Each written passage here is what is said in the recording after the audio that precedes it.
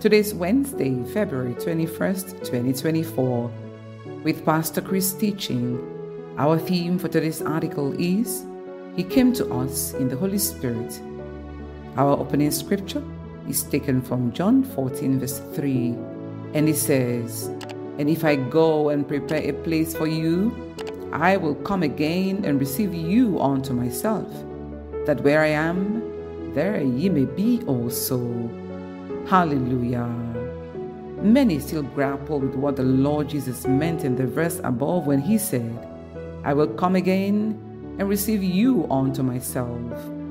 Some think he was referring to the second coming or the rapture, but that's not what he was talking about in that verse. To understand what Jesus meant, you'll have to stay in the context and understand his message with your spirit, not with your senses.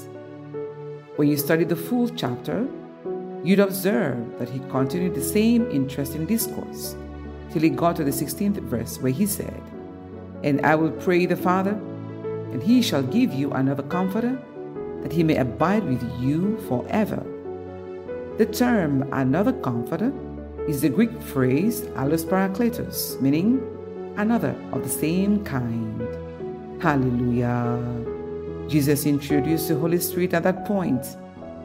Then he said in John 14 verse 17, "Ye know him, for he dwelleth with you, and shall be in you." Wow. How did the Holy Spirit dwell with them at that time? Wasn't he supposed to come on the day of Pentecost? Oh, that tells us something. He wasn't talking about the Holy Spirit alone. He was also referring to himself.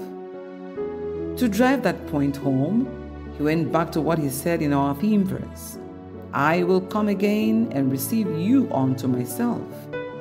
Then in verse 18 he said, "I will not leave you comfortless. I will come to you." How and when would he come to them? In the 20th verse he said, "At that day ye shall know that I am in my Father, and ye in me, and I in you." What day was he talking about? Evidently, he was talking about the day when the Holy Spirit comes. So, when he said, "I will come to you," he meant, I'll come to you in the Holy Spirit. Oh, hallelujah. And thanks be unto God, on the day of Pentecost, he fulfilled that precious promise. Praise God.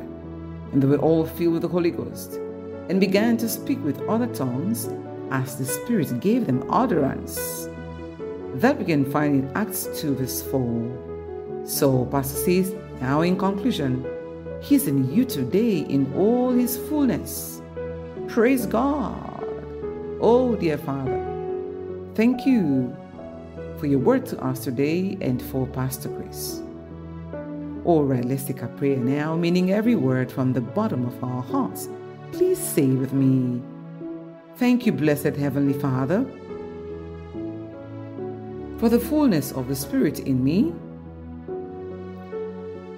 and the glory and excellence of my life as a result of your indwelling presence. By the Holy Spirit, my faith is strengthened and stirred to do the will of God and fulfill God's purpose for my life. In Jesus' name, Amen." All right, for further study, please read John 14, 15 to 20. Then John 14 verse 23 says, "Jesus answered and said to them, If anyone loves me, he will keep my word, and my Father will love him, and we will come to him and make our home with him."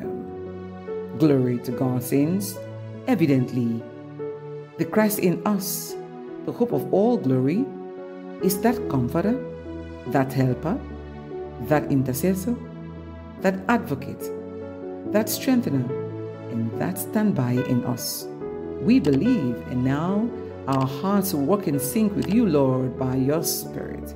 You are working in us, both to will and to do of your good pleasure, for you created us for your pleasure. Hallelujah. Thank God for this privilege. All right, for further details,